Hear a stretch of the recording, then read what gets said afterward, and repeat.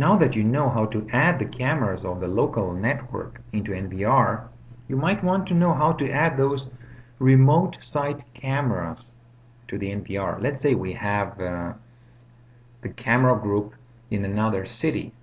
So we use the manual function, and then we use the public IP of that network. Of course, we have done port mapping in that network already.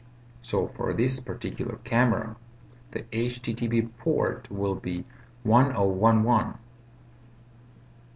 and we will choose get video from camera, and here is the device. And then we have to define the camera group.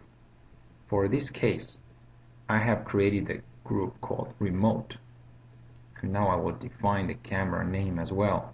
So let's call it remote office, and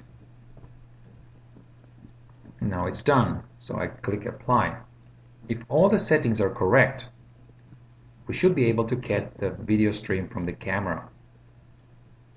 So the camera appears here, so everything looks fine. Now I press get device setting,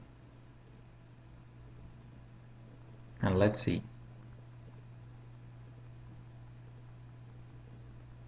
Here it is. We have the video.